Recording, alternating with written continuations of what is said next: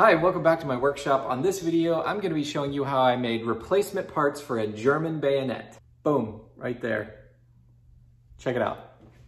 I've been wanting a project that I could use both of my Tormach machines. I haven't actually done like a cross-pollinating project yet, so this is the perfect project for that. It requires a little bit of turning and a little bit of milling, and I think it's a good challenge because they're so small.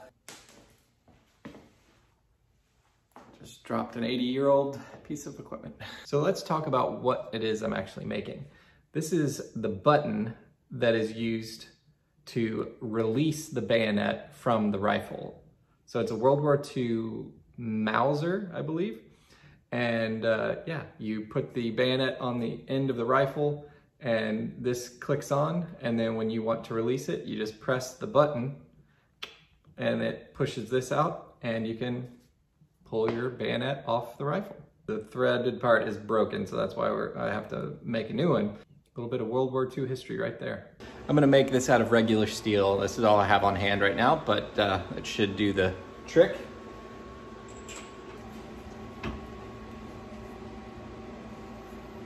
I've worked out the cam in Fusion 360, so it has all the operations that will be fed into the CNC machine.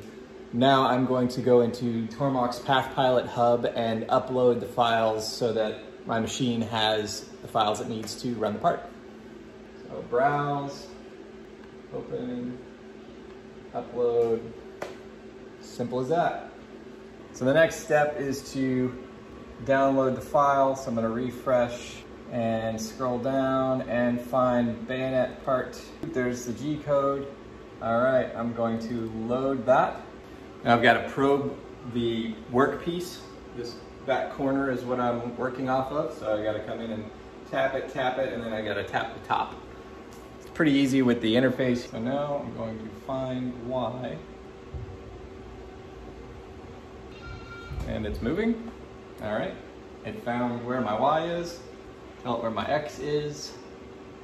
It's over here. X is done. All right, now I'm gonna find my Z. Now it's gonna find the Z. So now it knows where to start cutting. So I'll raise that up. Pull my probe out. Probe right there. I'm gonna cut the whole thing with a 1/4 inch 4-flute end mill. I've got everything loaded. I think I'm ready to go.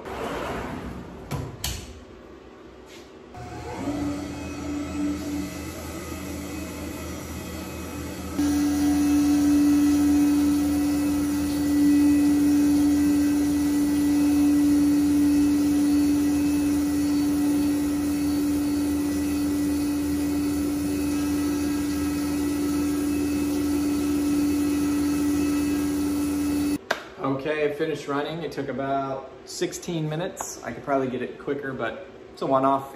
16 minutes is not bad.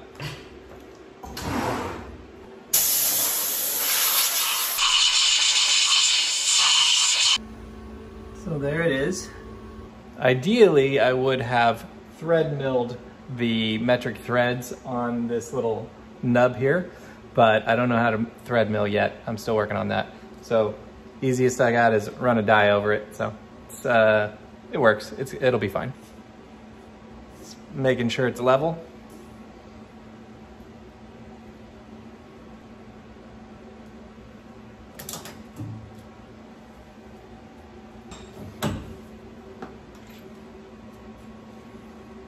Yeah, that looks good.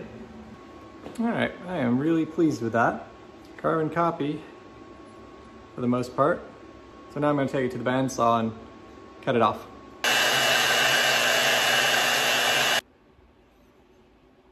There it is.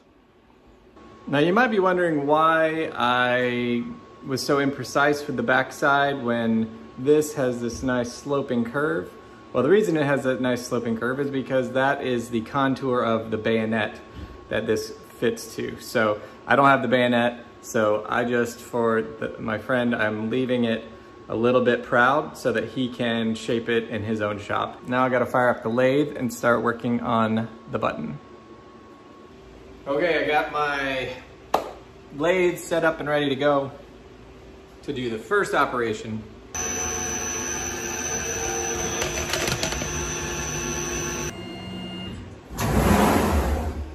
All right, got the outside profile there.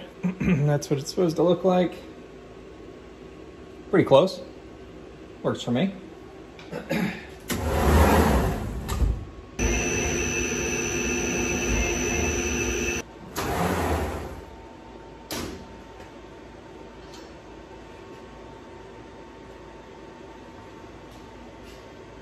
There we go. All right, I've got my workpiece set up here in this collet block. I have a 1/16 diameter end mill that's gonna come in and just take very light passes and make that little groove. And we'll see how that goes.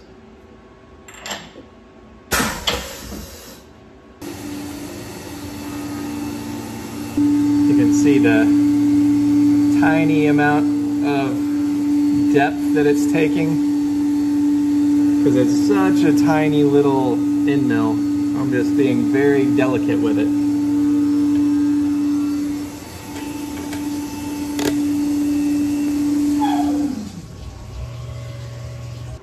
Alright.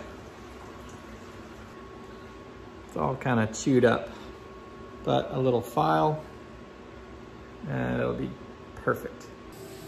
Okay, got it all set up back in my lathe, and now all I gotta do is part it off. Here we go.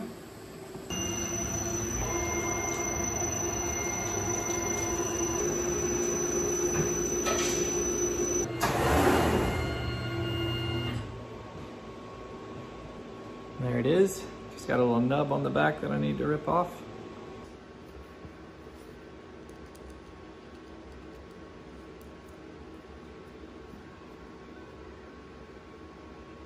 There it is.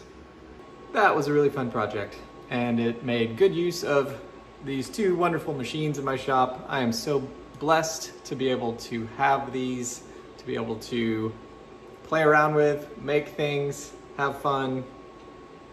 This is really fun. I love it. Definitely the smallest piece I've ever machined on a CNC. All right, that's it for this time. I'll see you on the next video.